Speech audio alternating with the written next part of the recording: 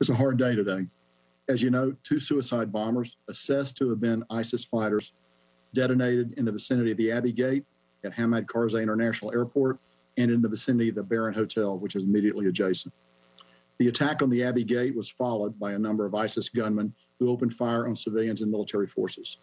At this time, we know that 12 U.S. service members have been killed in the attack, and 15 more service members have been injured.